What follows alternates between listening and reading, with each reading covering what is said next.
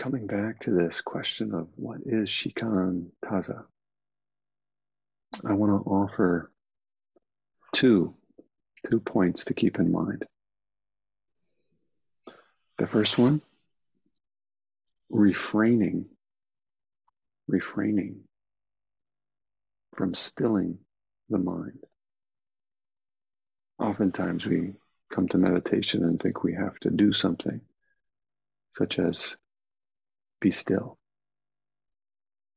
And we put our body in a particular posture, in a particular form. We sit upright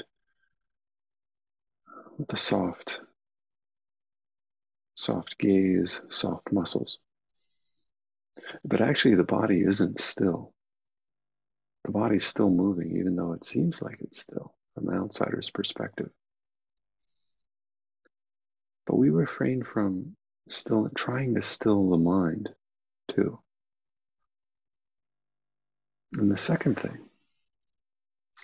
we do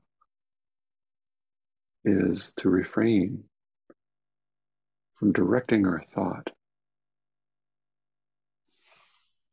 That's another thing that we often try to do when we meditate, is to direct our thoughts, make our minds something more calm or peaceful.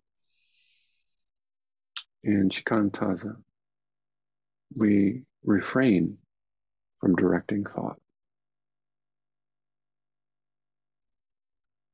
So two things, refraining from stilling the mind and refraining from directing our thought. See what happens. See what happens if you try practicing that. Thank you.